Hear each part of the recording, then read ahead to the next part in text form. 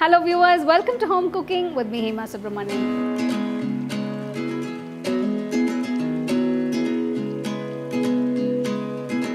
Today's recipe is a lovely refreshing summer drink. We are maximizing the summer season with the mangoes. So I'm going to show you how to make Aam Panna. Let's get started. First, I'm going to pressure cook the raw mango. Just take a little water. I've taken one raw mango. It's a medium to small size. So pressure cook this until it's completely cooked. I think probably about 5 to 6 whistles should be good. Okay, so you can see the mango is completely cooked and it's cooled down. I'm going to remove the skin. This mango is a bit fibrous. Chop that up. Just put this in a blender. So if required, add just a little water and blend it to a nice fine puree.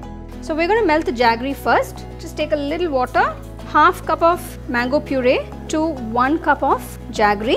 So 1:2 is the ratio. The reason why we're melting the jaggery is to remove any dirt and impurities. So the jaggery is melted, you can see. I'm going to strain this. So now we're going to make the concentrate for the Aam Panna. So I've pureed 1 raw mango. Take that. To this I'm going to add the melted jaggery. To this I'm going to add 1 teaspoon of peppercorns that have been roughly pounded. I've taken the seeds of 4 cardamom pods, I'm going to pound that. 1 teaspoon of cumin powder, pound, and 1 teaspoon of kaala namak. Mix everything, give it a quick stir, turn off the stove. So all the mango puree will be completely dissolved. There are no more lumps left, you can see it's completely dissolved. You can make the drink and bottle it and use it at your convenience. Concentrate, the Aam Panna concentrate, and mix it into the water and just dissolve it.